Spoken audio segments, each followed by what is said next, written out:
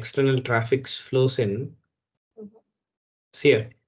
Okay. This is cloud. If anyone would try to connect to a machine in cloud, first they'll try to hit VPC. VPC, it's like a logical name, but actually it is a subnet. So hit subnet and then only they'll hit a virtual machine. Okay.